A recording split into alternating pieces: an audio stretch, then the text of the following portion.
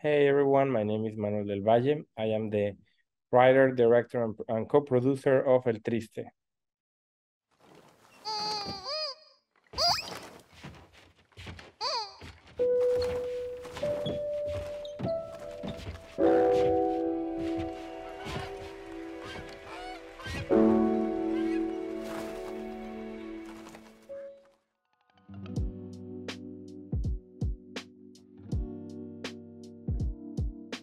El Triste, even though it's a story that we made with the puppets and marionettes, it's a story that is just truly universal, and it's a story that I think a lot of people can relate to. It's a story of not is the question or the fear of not being good enough. This is something that within the entertainment industry, and of course a lot of different atmospheres and industries, but particularly in my experience within the entertainment industry, has been a little bit of a burden, but at the same time has been a motivator to improve myself and try to be better, you know?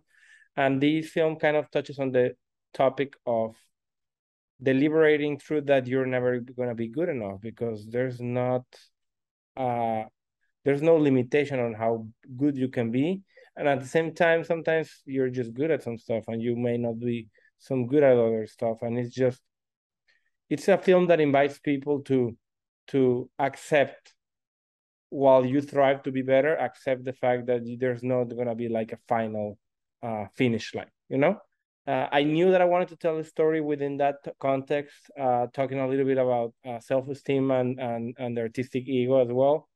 But I also knew that I'm very much intrigued by puppeteering, because I feel like it's a craft that it's kind of like live action but animation at the same time, and it's a craft that it has a whole world once you're in there, but from outside you see it so small, you know? And I feel like that's how we perceive ourselves sometimes, or how we perceive our artistic interests. We feel like for us, this project that I'm doing is that my whole world, and from outsiders is just, oh, the short that my friend is making, you know? And or the feature film that my friend is making. And I feel like that's, I don't know, that I was just really inspired with the idea of going small and going with the puppets, even though we're also seeing the humans with behind the puppets. Um, yeah, it was truly an exceptional uh, endeavor that we took. I came across this story or this idea particularly because I saw a documentary by a good friend of mine called Life on a String, where I knew a little bit about the puppeteering world, and that really sparked my interest. Um, and from there, I just started meeting puppeteers, and I started to fall in love with their medium and what they do and how they do it, and the magnitude of their world, but at the same time how small it is, you know. So that's where it all began. Yeah.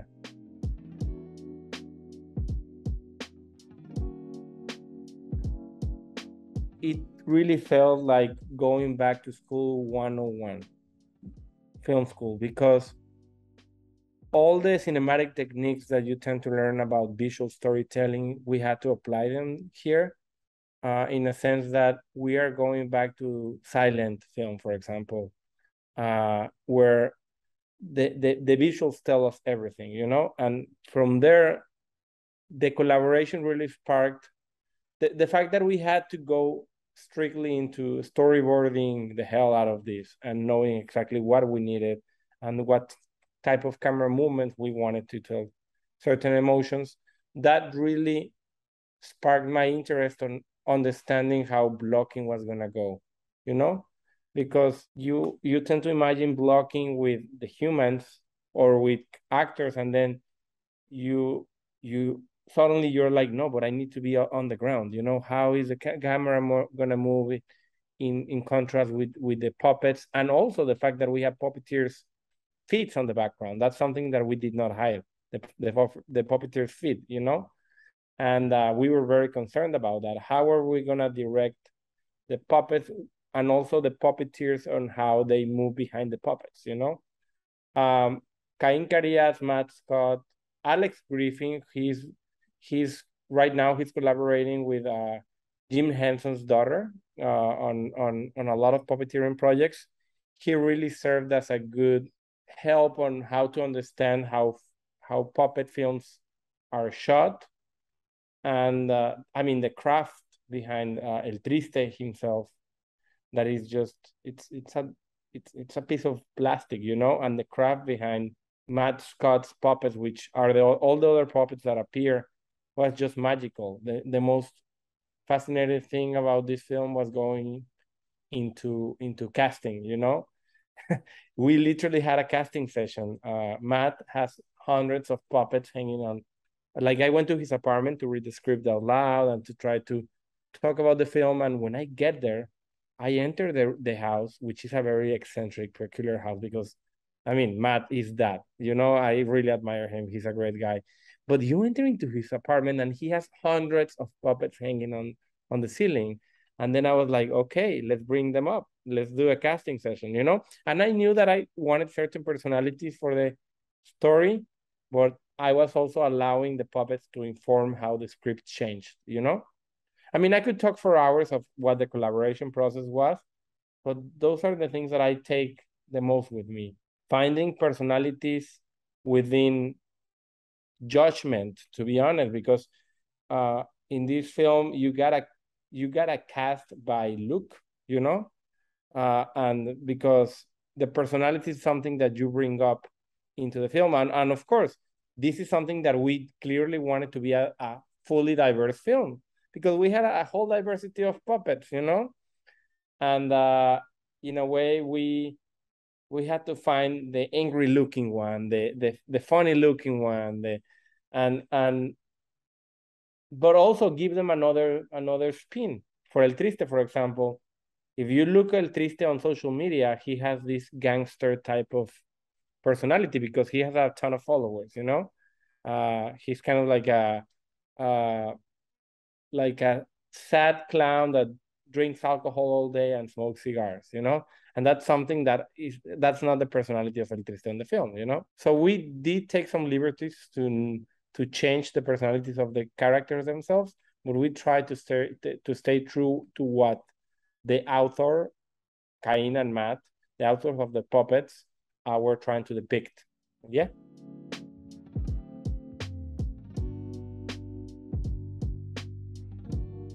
I truly feel like the puppets, once we were storyboarding, for some reason, we were kind of counting with their physicality, the way they move. We knew, because we had done maybe one rehearsal to understand how the puppeteers move the puppets, but also we overestimated the amount of emotion that we could tell in a close-up, for example, you know, because in the storyboards we had the tendency to make the eyes a little bit sadder or make the smile a little bit longer, you know.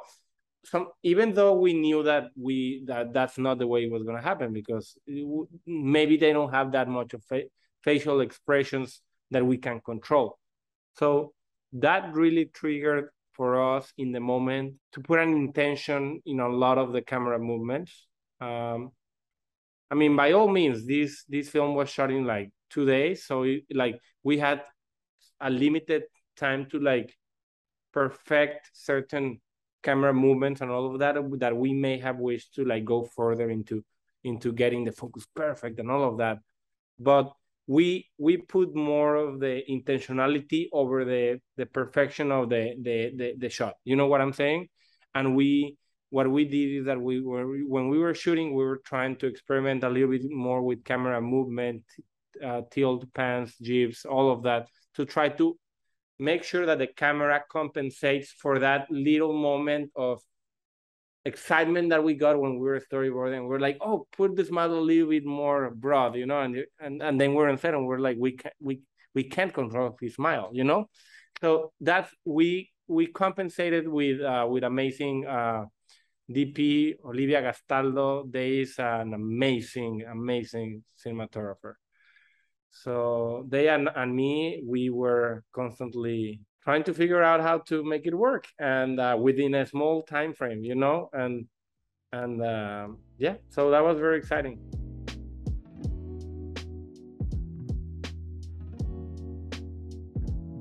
Juan Carlos is a master at what he does. Juan Carlos and I now have collaborated for 2 times. We just got a short into Morelia that he was a composer for. And of course, he did the music for El Triste. Music for El Triste is mostly original. We have a couple of classic songs that he reinterpreted, but it's mostly original music. The main question, though, this was the thing that was very exciting for me. There was 2 things. Sorry that I'm stepping out of the music just for a second, but there was 2 things. Number one, I was obsessed with the idea of making it work without hiding the puppeteer's feet. That was something that people were like, no, you gotta hide them because then the background. And I was like, no, I'm gonna make it work, you know? And the other thing is I got a lot of advice to put actual verbal words to the puppets when they sang. Like they told me, no, maybe compose, write a song with actual words. And I was like, no, I just want them to hum, you know, like la la la la la. And I was very much afraid when we did that. We got an amazing Brian Swartz. He's an amazing trumpetist, and he was also the voice of all of the characters that are there. You know, he voiced all of the characters, and the way he was humming just to get the personalities of each one. When I was in the studio, I was like, I don't know if this is gonna work out, you know. But once Enrique, Juan Carlos, sorry, I sometimes call him Enrique because his last name is Enriquez. When Juan Carlos makes the actual music for it before the shoot, because of course we needed to like play the characters to the music. I remember when I played the song for the first time in the car, and I was like, I love this. The main piece for El Triste, it's a song that I listen to sometimes once in a while. Just, I mean, it sounds like, oh, I'm listening to my own work, you know, or Juan Carlos, but no, it's just a song that really calms me down and reminds me of a time where pre-COVID, when I was making great art with my friends, you know, and it's just a song that got stuck with me, you know. I could sing it along. But I feel like that Juan Carlos, he has done an amazing job with everything that he's doing right now. He's growing even more and more and more, and working with big talent and emerging talent, and he's just all over the place in a good sense. Like he's working with all types of talent. So that was very fun. And also the fact that we had to put music everywhere because there's no dialogue, and the intention had to be within the forgetting like putting aside the original songs that are the songs that the characters play, the score itself. It was a constant communication with Juan Carlos, and constant references, and we just talked about music, and I learned so much about music collaborating with him. So yeah, that was an interesting process. I recently just did a music video, which in a way is a silent film because like there's lyrics, but it's fully narrative. And I think that I fell in love with the idea of telling stories just with the visuals. So in a way, I replicated that in the music video, you know. So it's that speaks the fact that I really love the process of working with him.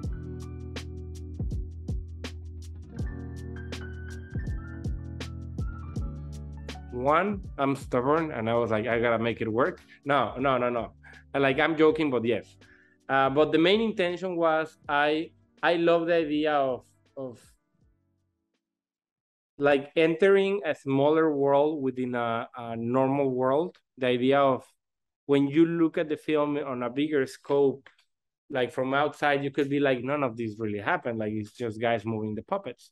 But when you enter closer, you see that there's a whole story within the puppets, but the puppeteers are still there, you know? So I really like the idea of like subtle world building in a way, because it's subtle, because even though there's like a whole relationship of puppets and characters moving around, I could argue that it's just a bunch of people moving puppets, you know? And I feel like that speaks to the magic of film.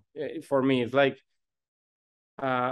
we believe in these closed circular worlds, encapsulated worlds that are a creation from something that is absolutely not real, because I mean, the emotions are real and the creative process is real, but we can enter into a world that, if you look at it from a bigger scope, is just like it's not there, you know. And I really like that about doing the whole, like seeing from far away the puppets within the sorry, I feel like I'm rambling.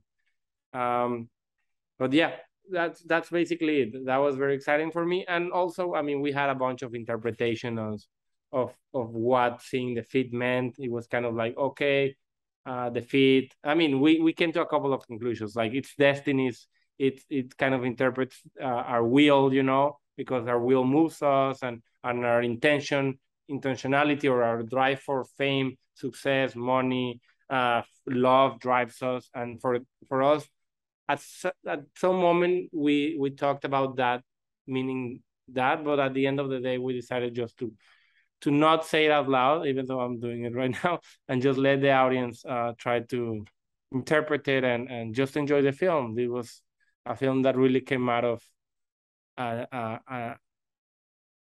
a joy to explore something that I've never done before, because even though I love world building and I love fantasy and magical realism and production design and costume design, all of that is really intriguing for me. Puppets is like, I've never done that, you know. And I mean, I was in film school at the time that I made it, so I was like, now is the time to try things out, you know.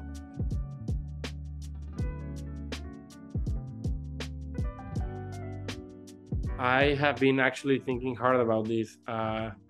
Right now, I'm in the process of trying to adapt the essence of what this short is. It's different. It focuses a lot more on the puppeteers and not necessarily the puppets, but it has some surreal aspects of what we've seen with El Triste. And I'm actually working on a TV show. I'm trying to push this as a TV show that speaks about this amazing, unique art field industry that I absolutely adore. But it also talks in general about self-esteem in the entertainment industry. It talks about trying to make it, and it's kind of like a hug to all artists that are trying to make it, you know. And yeah, I'm excited for that. I'm in a very early, you know, putting ideas together type of process, but yeah, I'm hoping to turn this into something bigger one day.